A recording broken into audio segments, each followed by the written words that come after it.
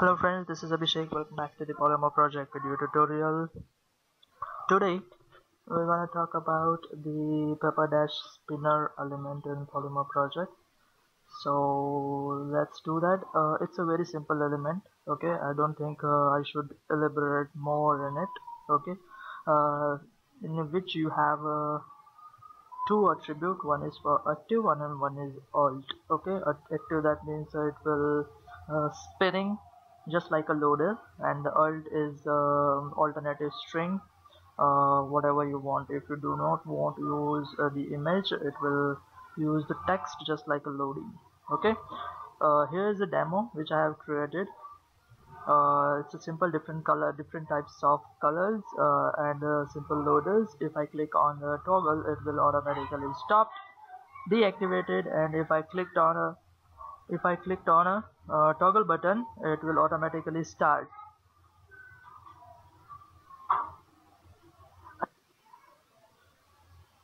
Okay, let's see the code for that. As usual, you have to import some files.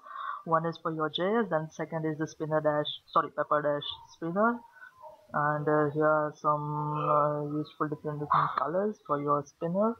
And it's very simple. Just assign a class to your element pepper dash spinner, and here is some scripts which I have written for toggling the loader on and off. Okay, it's very simple. First of all, on a click event add listener, we have get all the pepper element buttons. Okay, that means it will get 1 2 3 4 5 spinners in this object, and after that we are using a add a prototype for each spinners in spinner. Okay, and we are assigning the active property to false. Okay, if the active property is true, it will assign to false, and if it's false, it will assign it to true. Okay, because we have assigned a not in front of the active property. That's why it will automatically stop when I click on the toggle button, and if I again click on this button, it will automatically start spinning.